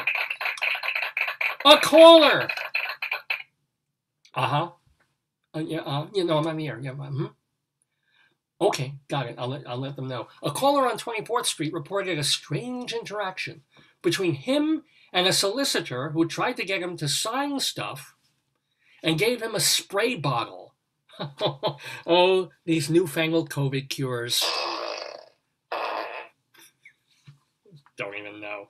Let's do some old-timey ones. Let's get a couple that were from 100 years ago. A local painter put on a Halloween celebration last night at the Boyd Cigar Store in Greeley. He went in, bought some cigars, then started shouting and making loud noises. When they tried to escort him out, he kicked a hole in the glass door. Well, he was taken to jail, and he had to return later to the shop to get his teeth, which he left on the counter. Let's just, again, 100 years ago, this happened. This was in the paper. A painter somehow got high on cigars. I don't know what he was rolling into them. When he started being obstreperous, they tried to escort him out. He kicked a hole through a glass door. They brought him to jail. And then when he got out of jail, or maybe the same night before he went back into jail, they had to bring him back to the place he destroyed to get his teeth. In a night of Halloween fun, at the Teachers College, which is what I think UNC turned into in Greeley, the student had a dunking contest. The students did there, dunking their heads in bathtubs full of water and taking out the apples with their teeth. They also had a campus horror tour where they found decapitated people and the bones of departed professors. Pause. All fake, of course. Oh, old-time humorness. What is that even supposed to be? I think it's a fart. I'm not sure. Local farmer Fred Steele was caught speeding and had to pay $14 in fines.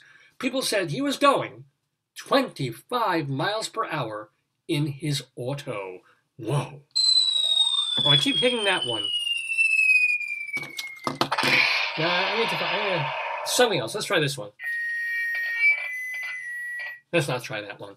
Let's go elsewhere also, because one thing that we do every week on in Greeley Crimes Old Times on Dave's Gone By is find an item from another place. So all of these are from northern Colorado, except for one story or two. We go elsewhere in the world for some odd, weird news. Fun news. This one comes from London. It was reported by Reuters. It was a story that went everywhere. Okay, so back in 2019, British Prime Minister and his wife, Carrie Symonds, adopted a rescued Jack Russell Cross puppy named Dylan. They happen to spell it D-I-L-Y-N, because that's how the British do. Okay, fine. However, on Tuesday, Prime Minister Johnson said that Dylan had, quote, romantic urges, and was, quote, endlessly at people's legs in Downing Street. Johnson then asked a police dog handler who had an Alsatian, do you have to worry about his romantic urges? The handler replied, no, not so much, no. And Interior Minister Priti Patel, and she was a Priti Patel, chuckled. So nice to know that if you're ever invited to do tea with the Prime Minister of England in number 10 Downing Street, and the dog is loose, the dog is going to find your leg really, really friendly and interesting. How far we've come with, like, leaders and heads of state, right? I mean, you think of, like, Queen Elizabeth and Victoria and these old queens, and Americans too, Abraham Lincoln, right? And these George Washington, these professorial ideas that were never really true in the first place. But even so, like Reagan still, right? Reagan had, he was an actor. He acted with a monkey. And yet as president, he still had the Reagan. And then Trump came along. It was like, you didn't know what was going to come out of his mouth. And then Carter was all folksy with the teeth. And now Biden's like, what happened? Where did leaderly leaders go? Well, we had one in Obama. We did. But the leaderly leader. And will someone do something about Boris Johnson's haircut? Fine, at some point, I like the guy. But good Lord. Let's get back to some crimes on Greeley Crimes and Old Times. A caller on Wedgwood Drive reported Hispanic workers with permits were being harassed with racial slurs by the Homeowners Association president. Well, does that tell you everything you want to know about how more things change, more things remain the same? Not just some asshole, not just some drunken guy, but the Homeowners Association president. God. A caller near 15th Avenue and Glenmere Boulevard reported high school boys were fighting and carrying bats. Bats? I mean, I hope they weren't biting the bats, because, that's how COVID started.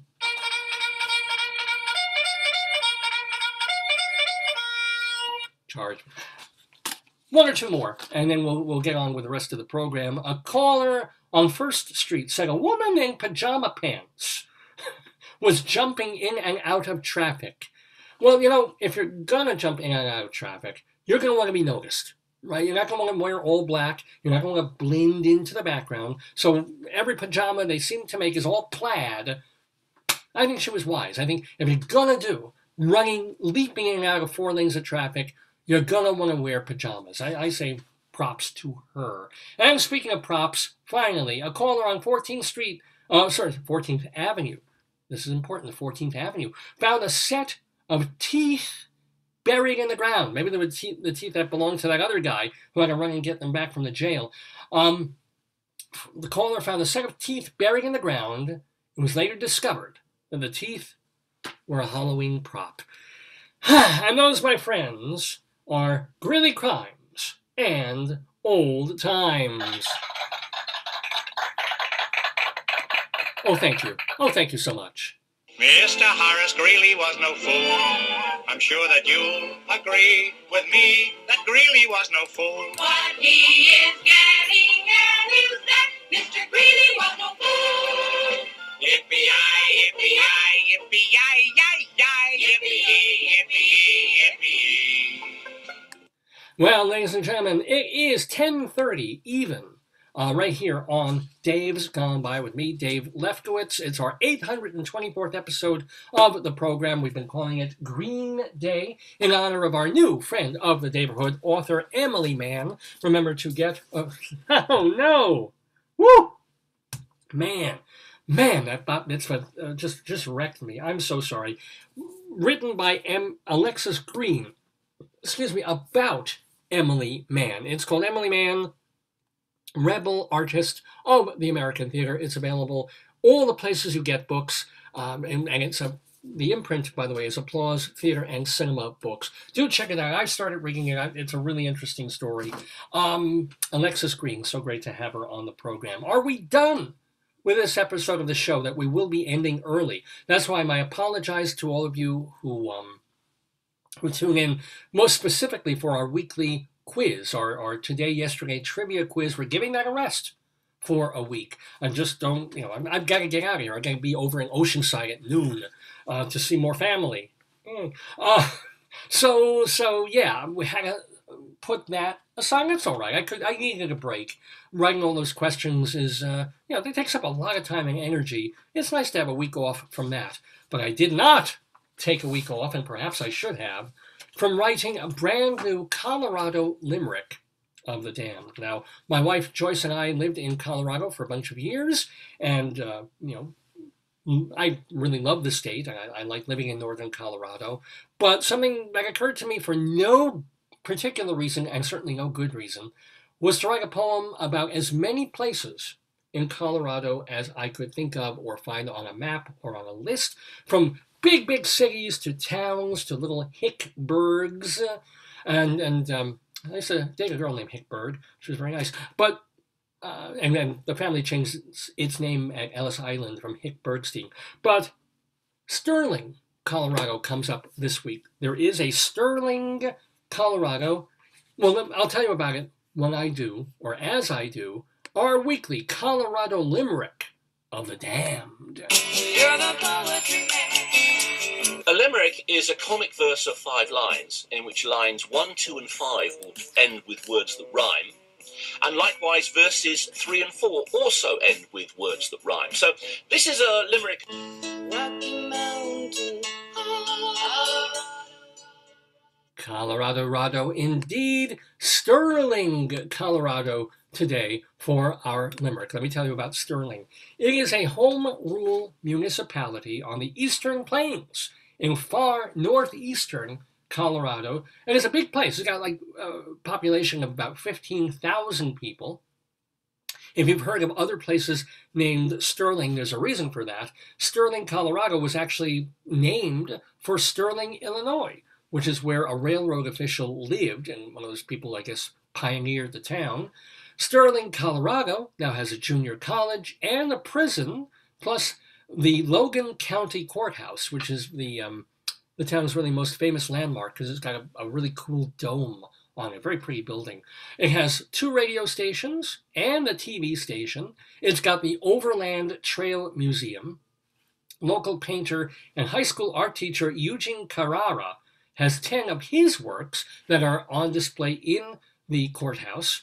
And Latvian-born painter William Sanderson also has his works in a gallery, all in Sterling, Colorado. Sounds like a really cool place. Well, except for this particular moment, when I've written a horrible, terrible poem about Sterling, as I do every week about a place in Colorado. So, hi the children, it is time for our Colorado Limerick of the Damned. Wait, let me also get some kind of noise ready for this. I'm not sure what. Yeah, maybe I'll try this. Okay.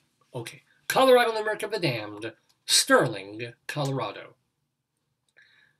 A talented athlete from Sterling was hoping to medal in curling, but in his big hour, his stomach went sour, and off he went, shitting and hurling.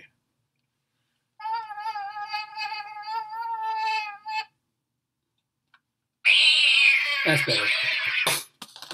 Please send your comments and complaints to davesgoneby@aol.com. Davesgoneby, DAVESGONEBY @aol.com. Or you can certainly leave your comments if you're listening live on Facebook or anytime on Facebook and post your comments or direct message me there. And by the way, do also check out davelefkowitz.org. Dave or David, I've got both domains. Dave Lefkowitz, LEFKOWITZ.org. If you want to read stuff that I've written, I keep pointing you to all the radio shows and all the audio and video. But, just like Alexis Greene, I was a theater critic, well, still am, but was writing constantly for about 25 years. Those things are printed in things that are long sort of gone, except, of course, I kept all the tear sheets. Now we're putting them up on the web. So if you're interested in plays and musicals that were on or off Broadway in the late 1980s, all through like the 90s, and interviews that I did and profiles that I did, they're all there at davelefkowitz.org. I mean, I'm adding more and more. Plus, my song lyrics from serious and comical songs that I've written, my plays, full length and one act. Just check it out, davelefkowitz.org. There's more than 1,000 pieces of readable material, from full-length plays, as I said, to short little bits, are all of our Colorado limericks. If you look for limericks right there, you'll see that we have about 170 or more Colorado limericks of the damned. You can read them all right there at davelefkowitz.org. It's kind of a glut. It's a lot to read at one time, but well worth it. Anyway, so we've done so much today. We've had Alexis Greene on the show. We've done the Colorado Limerick. We've done My Sick Mind about Travis Scott. We did Greeley Crimes and Old Times. I talked a bit about, the Bat Mitzvah. So let us get to that. Last night, as I mentioned, my wonderful cousin Logan Shefflin, daughter of Adam Shefflin and Stephanie Pinkhouse Shefflin, had her bat mitzvah at a local firehouse. And then the party is at a temple today. I'm not getting into that again. Anywho, mazel tov to her. She did great. I went, and my +1, well, I took +2. I took Mom, and then I also took Rabbi Sol Solomon. He wasn't the rabbi who was officiating. They had a different rabbi there. But the rabbi was kind of insinuating himself into the event, into the party, and talking to people and interviewing them for posterity, to talk to members of the family and friends and hangers-on. A lot of it is people saying really nice stuff about Logan and the family, but and giving information of saying names and who they are and how they're related, which is more important to me, I'm sure, than it is to you. But every once in a while, the rabbi gets off a good one, as the rabbi's wife will tell you. So let me share my screen, and let's see how I do this. Let's have a little bit of trouble, but I think I can manage this. I will share the screen so that I can play. It's audio only. So the rabbi walked around with one of these old-fashioned little micro record. It's funny you can say micro recorder is old-fashioned, but here, where's my this? And can I? No, that's not there. How do I share or maybe I don't need to share a screen. Actually, it's audio only. I'm not going to share. I'm just going to play it. Okay, that's true. I just have to find it now. We'll get there. Here it is. So this is Logan Shefflin's Bat Mitzvah, the literally happened. We're not playing the ceremony which was very nice, or any of that. Just playing Rabbi Sol Solomon, founder and spiritual leader of Temple Sons of Bitches in Great Neck, New York. Walking around and talking to people and interviewing them briefly. Last night, literally, it was November 12th, 2021, at Logan Shefflin's Bat Mitzvah. Do enjoy if you can. This is Rabbi Sol Solomon reporting to you from the Bat Mitzvah of Logan Shefflin in the beautiful firehouse of Woodmere, New York. I'm standing here with David Lefkowitz's aunt. Her name is Esther. She's been on the program before. We want to say shalom, Esther. How are you? I am fine. Thank you for asking. I don't really care, but, it takes up radio time. So let me, it's been a tough road for you. Got new hips. How you feeling? With my fingers. This is good. She's got a cane and she's whacking with me with it. Do you have any nice words for Logan? For Logan, who's Bat Mitzvah? Oh, she's getting me go away. Look at, here's the Papa. Hello, shalom. Shalom. Do I know you? I am Rabbi Sol Solomon. L'chaim? That's about it. Yeah, That's all I got. That's all I got. That's That's good. That's what he knows, I have Be a funny grateful. story. Excuse me. One of my friends looked up my name, and the only thing that comes up on my name is the New Year's Eve interview we did. I swear I'm not making that up. That's right. That's what shows up. If you look at my name, that's my claim to fame. Nothing else comes up on the internet except my show with you. Now you'll be on again because you'll be listed on the program next week when we cut this all into a thing. But say something nice to your daughter there. Congratulations. We're so proud of you. All of us. Everyone. All of us. There you go. Yeah. Had to say all of us twice just to make sure. Hello, Grandma Bunny. Hello. Grandma Bunny Pinkhouse, say something nice about your granddaughter there, who's Bat Mitzvah-ing today. My granddaughter is wonderful, beautiful, and she deserves everything. This is really nice. So I'm also going to talk to Dave's cousin. Shalom. Hello. She's been on the program before with her husband. So this is Deborah O'Brien with her husband Bobby O'Brien, or maybe Bobby's the wife and she's the husband. These days you can never tell with people. The genitals are detachable. So how are you guys doing? We're good. We're proud of Logan. We're very proud of Logan. We wish her the best. For turning, is it 13 or 16 that they do? I don't even know these things. Well, she's 13. Like the bat is the same as the bar. So how are you? You've had a shit year, if you don't mind my saying so. It's been a shit year. It's been a shit Yeah, year. it's just been argue. That's what your father died in a terrible thing, and then also other. But how about the second half of the year? It's going. It's going. And what about you, Rob? Oh, she's trying to take. Hold on, she's taking pictures. Well, I'll get out of there. Wait, now she's not taking pictures. Now I'll do this. Hello, Robert O'Brien. How are you? Good. How are you? I'm good. How has your year been recently? Oh, it's been very well. Thank you. This is good. What are you doing these? You have like 8 jobs. What's 2 of them? I volunteer fire department. Yeah. And I work for the Village of Valley Stream. Oh, Village of Valley Stream. I work for And Valley the town Stream too. MSC. Yeah, this There is you go. exciting. We have something in common. This All excites right. me. Now, over there is your child, one of your child friends. Yes. Hello, child. Now tell everybody what your name is. Joseph Byrne. Wait, what the? Joseph. Joseph. We're all wearing masks. He's the only one nobody can understand. All right. Joseph, what grade are you in there? 10th. 10th grade. Very good. What's your favorite subject in the school? Not going. Nice, Grandma. Literally, his grandmother just said sex. This is. But in terms of things that beyond sex education, what would be a Lunch. lunch? Lunch is good. I learned not to eat. It's very There you go. Hey, it's good to see you, and mazel tov, everybody. good season. Let's see who else is here. Shalom, we're walking around, we're getting people on the thing here. Who else? I don't know who that is. I don't know who the hell half these people are. Maybe I'll interview the bartender. Maybe not. Oh, shalom, Marnie Pink Cow, who is related to the wife of the thing. I can't even say. How are you? Oh, good. How are you? Listen, do you have any nice words? Oh, there's a child. Whose child is this? What child is her name? Avery. Avery. This is right. Avery. How old My is daughter.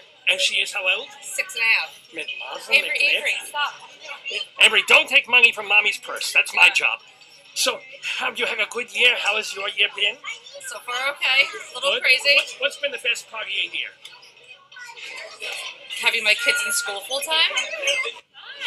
Shalom again. This is Rabbi Sol Solomon at the Bat Mitzvah of Logan Sheffling. I'm here with the Mama. Shalom, Mama. This is. How are you feeling? Are you nervous, or are you? You know they got a cold. She'll do great. I'm not nervous. I don't have anything to do. Well, what about you? We have the daughter. We have Logan with us. Logan eyeing even this nervously. So, but what do you have to do today? We haven't done it yet. What are you going to be doing up there? A tap dance? No, saying prayers. Right?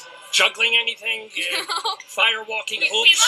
left her fire juggling things at home. You left them at home? We're at a firehouse. We couldn't use them. She does this once in a lifetime, and you left the fire balloons at home. This is it. So tell me, how is the experience of studying for this and working? Have you enjoyed it? Or have you? Yeah. What has been the nicest thing about it? Learning about her religion. Yeah. Thank you, Mama, for answering for the dog. This is good. Why don't you go up there and do the service? No, thank you. She should. What grade are you in, by the way? 8th. So what is your favorite subject in school? Algebra. Mit Mazel. That means congratulations in my language. I think you'll be fantastic. It's a wonderful thing. And let's also talk to your brothers here. You've got 2 of them. So they're I don't remember the names. I can't get them. Connor and Dylan. Connor and Dylan. So Connor, actually, Mama, you will tell us here. Now, the L, Logan, named for your dad. The L is for your father, no? Yes. So her first name, Logan, is for my dad, Les. Then her middle name is Emily for her papa, Eric. Okay. And our last name is Shefflin, so her initials actually spell out Les. Oh, that's nice. Yes. Lester, your father, Lester Pinkham, right? Yes. And Connor and Dylan, how do they come about? So Dylan, D for Dylan is after Adam's grandpa Dave, who he was very close to. Dylan and Brady is for my grandparents, Beatrice and Bernard. Right. And then Connor is named for my mother-in-law's mother, Connie Conchetta. I'm already so lost. But it's important. And what about the middle name? And the Lucas is for Grandma Lucy. Lucas, and also there's a Luke now in the now we family. have a Your Luke. brother just had a child that he named Luke for the Baby first name. Luke, yep. Baby Luke, this is so good. Yes. So, do you remember your bat mitzvah? Bat mitzvah? No. Not a moment of it. No. I remember pictures, but I don't remember any of it. Wait, I think there's somebody's hitting the microphone insistently. Yeah, this usually means something. Anyway. I don't remember. Do you wish you there or it doesn't Yes. matter? Yeah. I don't remember last week. It's good. The pandemic does that. What can I tell you? Mazel tov to you. Mazel, Stephanie Shefflin. Thank you. And many, for being here. well, not that many. You're not going to have that many more kids, but many, a couple more of these things, and then you'll be done. Thank Go you. say hi to people. Shalom, hello. I'm doing some taping here for the family. My name is Sol Solomon, so I'm gonna ask. You'll be right back, whoever you are. Who are you? Hello. Gil Price. Gil Price. Christ. Okay, so how do you know the family here? Because I don't know. I was Adam's coach, and I worked with Adam and Stephanie. Oh my God, coach like on baseball? I coached them in soccer. Oh man, this is marvelous. So thank you. It's wonderful that you're coming. And so you've known them since they were like... No, since he was in high school. Oh. Well, thank you for coming anyway. It's a delight to meet you. The pleasure. Here is the mother of David Lefkowitz, who hosts the Dave's Gone By program, saying a little something for Logan on her bat mitzvah. Go! Mazel tov, Logan. Why don't you say that again? It's quite low. You're doing it loud. Mazel tov, Logan. I'm wearing my mask, so you can't hear me anyway.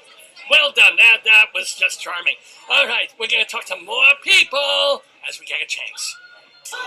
Oh, shalom. We are here at the Bat Mitzvah of Logan, and I'm here with the brother of the woman who pushed Logan out of her birth canal. This is Joshua Pinkow, new daddy. He was just on the program a week or so ago. How are you doing? Are you getting any sleep at all? Little bit. When we can, in chunks. Now, how is Luke Foster Pinkow doing since we saw him on the air?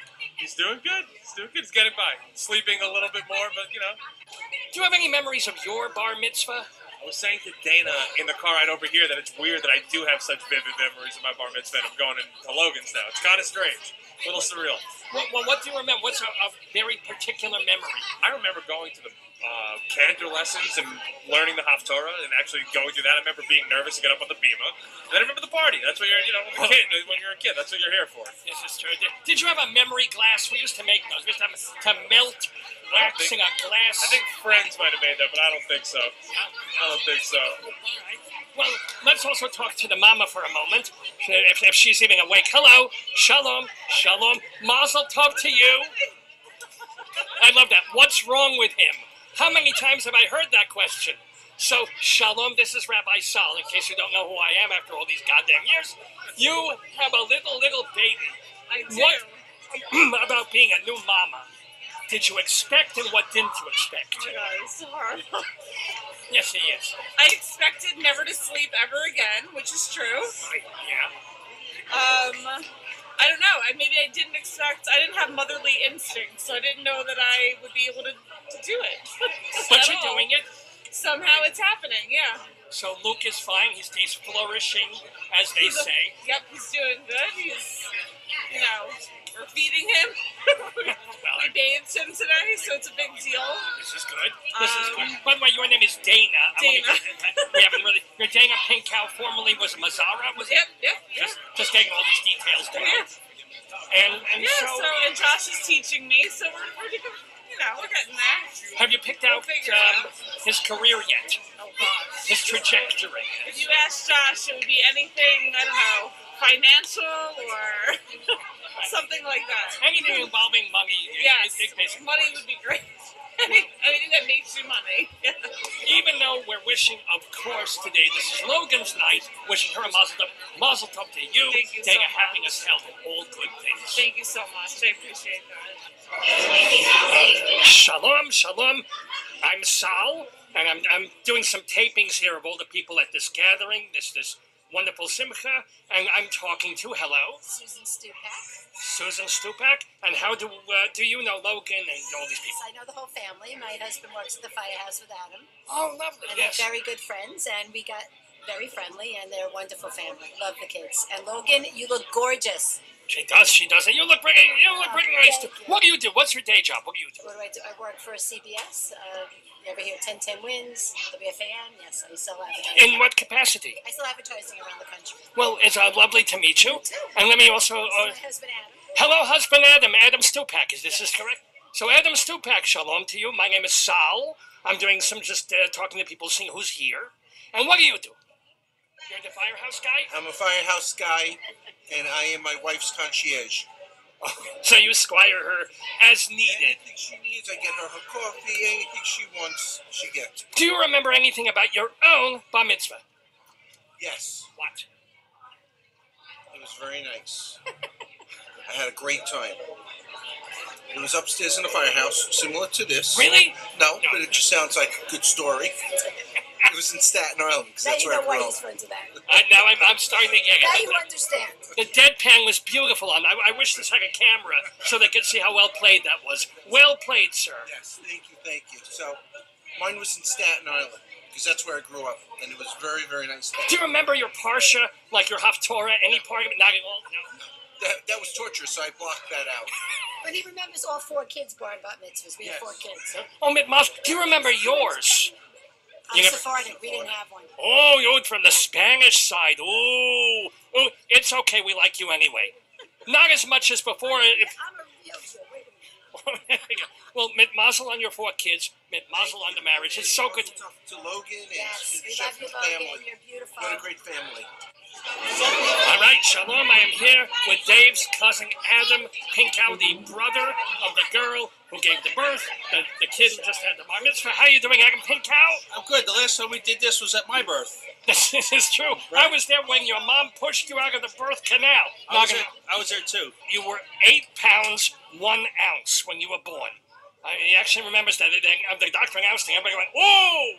Now I take craps that big. Hey, you're trying to best me at my own game here. That's very good. So, do you remember your bar mitzvah? No, but I remember my bris. Do you really? Oh, did it hurt? I don't know. I had a couple of glasses of wine, they said. Oh, then the rabbi wasn't doing it right. Oh, sugar screamed. Oh, I know I did. In fact, I do whenever I do somebody else's. So do you wish Logan any mazel, any good things in a serious kind of way? I wish her all the best in the world. We love her. Now, you have children yourself, right? You've got... That's what I'm told. Well, tell us about your little My kids. two little ones? Yes. My 9-year-old and my 6-year-olds? Yes. Avery and Lila? Well, What? this is Avery. Hello, Avery. Say Say hello hi. to the... Hello. Oh, she's just running away from me. Most women do. Hi. How are you? Are you in school yet, or do you do kindergarten? What is that for? That's a recorder. Say congratulations, Logan. This is what people used to use before Zoom. Well, how's Lila doing? What the hell's Lila's doing good. She's 12 years old and we're getting ready for her Bat Mitzvah. Oh, you're going to do that too? Oh, mit mazel. I better be invited, goddammit. We'll see how funny you are. Do I get to do that, to perform the ceremony? Yes. And the bris. And the bris on that too. Well, that's you get someone African to do that one. We won't talk about that. But anywho, Adam Pink Cow, it is a pleasure, it is a delight to have you in Dave's family, and mit mazel with your family too. Thank you so much. Shalom, shalom. My name is Sal. I just wanted to say you did a lovely job. This is the rabbi, who is the officiatrix, if you will, of the proceedings here. So tell us, in your opinion, how did Logan do? Logan did fabulous. She learned it. She nailed it, hit it out of the park. It was better than winning the Stanley Cup. Hang on, wait. Wow, are you the Ranger fan, or who is the Ranger fan that we're talking about? You're the Ranger fan. I feel sorry for you, but other than remind me, what is her name, please? Rabbi Cheryl Stern. Rabbi Cheryl Stern, affiliated with where? What? Just Rabbi Cheryl Stern. How long have you been? 11 years. Oh, McMazel McClick. And where are you from? Are you conservative, conservadox, reformadox?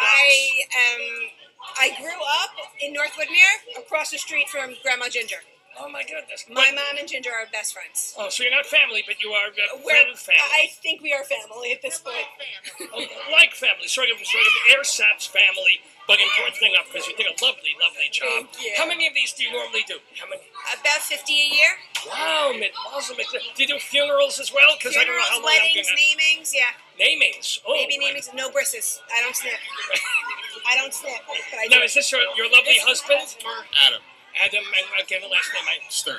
Adam Stern. So how did you meet this lovely rabbi here? Good. J-Date. Oh, in J-Date, Mazel. Oh, so, and what do you do? I'm in property management. Ooh, yes, this is a good time to be in real estate, I have to say. So, tell me something. Are you proud every time you come to one of these and see your wife in action? Every single time. You should go ask my mother, because this was her first time seeing me in action, how she Really? feels. First time ever? I'm going to talk to the mother here of the rabbi. Hold on. Shalom. And your name is? Myrna Greene. Hello, Verna Greene. And this is my husband, Dr. Harvey Greene. Dr. Harvey Greene. Shabbat Shalom. Shabbat Shalom. Can you look at a cyst that I have on my... No, I'm kidding. So, Verna, you are... Myrna with an M. Myrna with an M. So, are you proud of your daughter watching her up there? Very proud of her. So, what did you think? You couldn't have imagined when you were young that your daughter would grow up to be a rabbi. What did you think she would end up being? She wanted to be a teacher. Oh, that makes sense. And this came along at the right time. So she went online from New York State and became a rabbi. She's known as Rabbi Cheryl Stern. That's right. And I'm very proud of her. As well you should be. Now, what do you do, sir? I'm a retired physician. Oh, that's right. You are a doctor, but no longer a doctor, which is why you can't look at my neck. All right. This is good. And what do you do? This is the wife here. I spend his money. On that note, thank you. I can't print it fast enough. There you go. Well, it is a pleasure to meet both of you, and Mazel Tov. Thank you. And then on these more happy occasions. Thank you. Hello, Shalom. I know you're eating, but I want to say hello. My name is Sal. You are the grandma. You're a grandma Ginger, they call you, because of the, well, I don't want to know about the curtains and drapes, but what is your actual name there? Virginia. Oh, that also makes a lot of sense.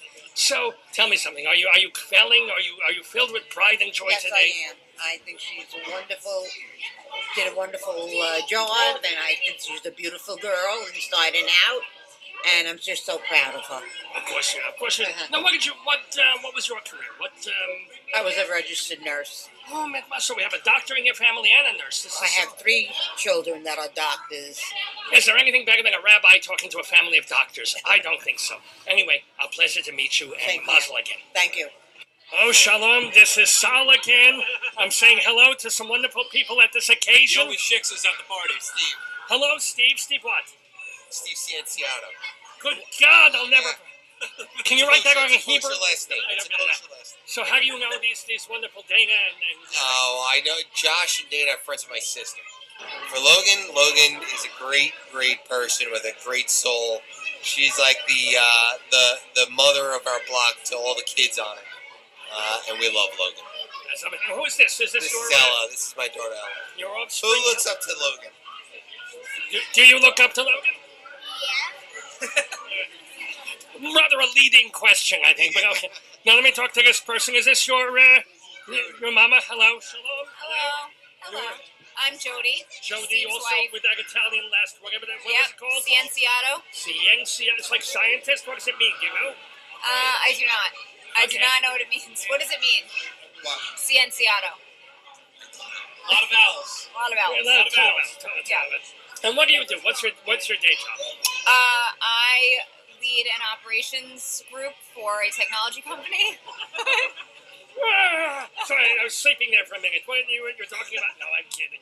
Anyway, thank you so much for coming. It's a delight to see you. Oh, great to see you too. Oh, and nice word for Logan. Oh yes, we love Logan. So congratulations to Logan. We are so excited to be here celebrating with her, and we love her. Thank you so much.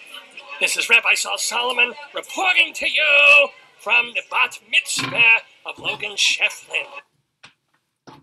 Rabbi Sol doing the honors there he was there live last night. That was recorded on November 12th, 2021, just literally about 15 hours ago at a firehouse in Whitmere, New York for the Bat Mitzvah Part 1 of Logan Shefflin, my cousin. And he didn't interview me.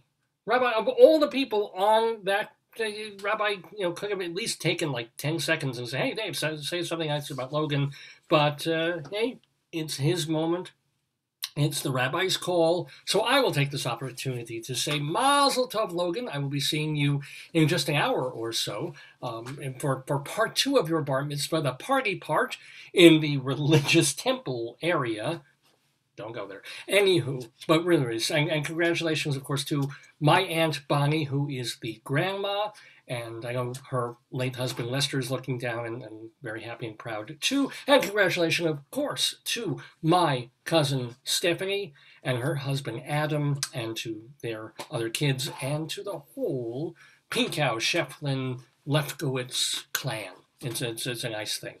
Anywho, a nice thing is doing this program, Dave's Gone By, every Saturday from 9 until noon or thereabouts. It's a little bit after 11 o'clock, so we've got to wrap up the show early this week, but not before thanking so many folks who help us do this program. Well, first of all, there is Rabbi Sol. Remember that his website is shalomdammit.com. You can watch his TV show that he did for Long Island Cable TV about 10 years ago, or more than that now. 10 episodes, they're hilarious. Also, I'm teasing that next week we're going to have a 4-minute promotional advertisement for Shalom Dammit, the stage show. If you want to watch the whole show, the old version from 2012, and then watch the promo and see where we picked out little bits of it, just go to shalomdammit.com. Shalom, D-A-M-M-I-T, shalomdammit.com for all things rabbinical of Rabbi Sol. So thank him also for doing the honors. And also we got to thank most of all our guest in the Daverhood today, Alexis Greene, author of the new book, Emily Mann, Rebel Artist of the American Theater. This is Emily Mann. There should be, and there's a picture of Alexis, but of course you saw her before. If you missed the interview that I did with her early in the program, remember that we save all these shows at davesgoneby.com. Give us about 24 hours to get this program up on the website, although it will be readily available on Facebook within about 10 minutes after the show's over. So you can just grab it here. But anyway, thank you so much to Alexis Greene, and go to alexisgreene.com. Remember, there's an E on the end of Green there. So Alexis, GREENE.com, to read about her other books and her life and what she's been up to. And just a delightful guest in the Daverhood. Thank her so much for joining us today. Thank you to my adorable and wonderful wife, Joyce, for her help early in the program. She's busy at a meeting that was supposed to be in Arizona.